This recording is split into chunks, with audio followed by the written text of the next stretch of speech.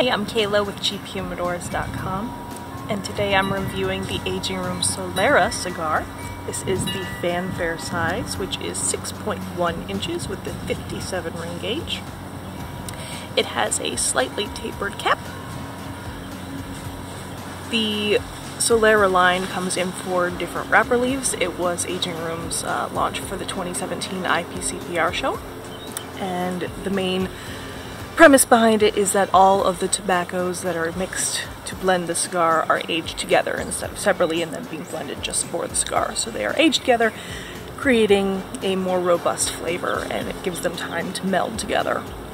It has a Connecticut seed Ecuadorian grown shade wrapper, which is not very veiny, but you can see that it has some pretty obvious seams. And then it has a Dominican binder and Dominican filler. It is listed as a medium strength cigar. You can see it cut cleanly using a double blade guillotine cutter.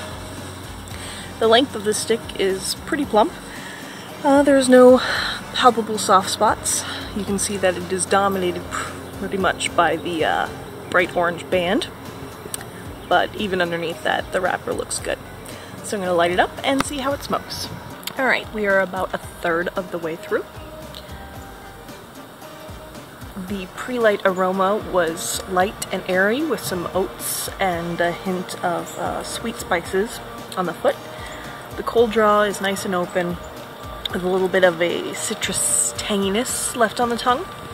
Once lit, the initial flavor profile is nice and creamy, some sweetness on the back of the palate, a little bit of nuttiness to it. The draw has been excellent. The burn line has been even and slow.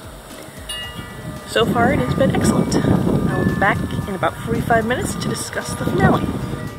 Alright, the total smoking time was about an hour and a half. The flavor profile was pretty consistent throughout. It was nice and creamy with some nuttiness to it and a hint of sweetness on the back of the palate. The burn line remained beautiful throughout. The draw was excellent, tons of smoke with each puff, no problems there. It's definitely a medium strength stick, not at all overpowering, but very flavorful and very rich. It's definitely something I would recommend.